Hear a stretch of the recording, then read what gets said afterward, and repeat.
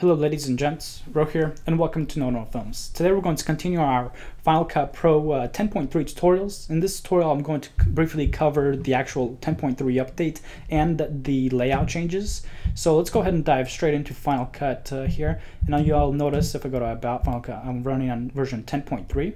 I'm going to start from the top and I'm going to go straight from top to right, try to explain everything I can within the actual Final Cut Pro for you guys and show you guys the changes within Final Cut from 10.2 to 10.3.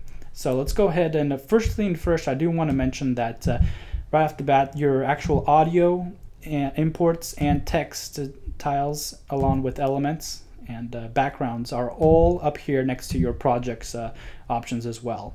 So let's go ahead and jump in. Here at the very top left, you'll first have your import button, where if you have actual external hard drive or external camera you want to import from, you can import straight from USB as well. Here you have your keyword search or editor. Also, you can see any background tasks that you're currently running. If you're exporting at the same time as editing, this might be a good option to keep an eye on to see how far your exports have gone. And also, just right here at the bottom, we have our library. Our libraries. I'm currently in my NOandROfilms event and in my NOandROfilms project as well. I have all my projects shown here at the top. You can categorize it by rejected clips or all clips. Rejected clips are clips you've basically that you've imported and you've selected, and you hit delete on them on your keyboard. Once they're selected, you've hit delete. You're rejecting the clip, and you will move to your rejected section. Visit your rejected section if you actually have clips that you've deleted and they appear to be still on Final Cut. So I'll go ahead and go to your rejected section, and you'll be able to find clips that you might have wanted to actually move to trash, and then remove them from your trash so you can save some memory, so they're not just taking up space and sitting there in the background of Final Cut that you're not even using. Here you can also change your layout of how your clips look, besides from your projects and from your clips.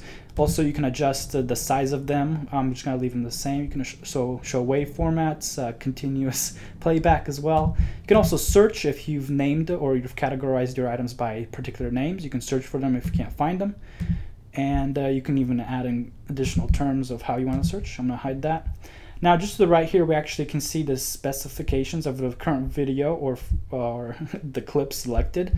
So I'm actually going to select my project NOandROfilms. You'll notice that it's 4K, 30 frames per second, stereo, NOandROfilms, just the title of the video, and where I am within the timeline down here as well, which is just a black space. And I have it at 14%, which is basically what will fit the entire 100% of the screen on this little window here.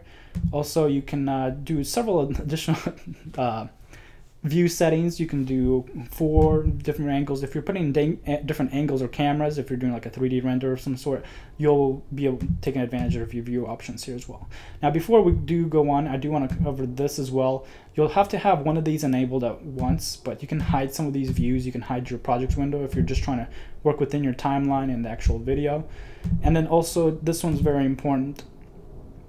Not this one, but this one just to the far right. It's your inspector window. So when you have a clip selected, this is where you'll actually find most of your editing options. They're no longer down here where they used to be. Your inspector is right up here. If you selected the clip, selected the title, you'll be able to edit it through this inspector window. That one's very important. This other one here will hide your timeline. If you're only working within your projects and your window, it will hide your timeline. But I don't know why you want to hide it. There you go. Your timeline will be back. Just to the far right, this one's also important. This is how you export your project. To the far right, you'll be able to choose several different options of how do you want to export DVD, YouTube, export just as file to your desktop, which is what I recommend, and that would be as master file, and then you can customize it as you please. Now, we've covered most of the top section. Let's go to the bottom here. The index is showing you everything you have currently within your timeline, and you can actually find these items if you're working on a huge project. These clips here will come in very handy. Also, if you have a clip selected up here, like for example, let's say you just select a portion, or for example, like I just selected the entire clip, you can use these options just to the right of index to add them anywhere within your timeline, or just a basically placement of where you want to place the clip. Also, you have shortcuts for these on the right. These are the specific tools, which I have a link. I have a full tutorial on this. I'll have a link in the description for you guys. My Final Cut playlist. Now go ahead and if you look at the letters here on the right, you'll notice that A and T will correspond to these particular tools. So if you press T, it'll go to the trim tool just like that. If you press A, it'll go straight to the pointer tool or the select tool, just like as shown.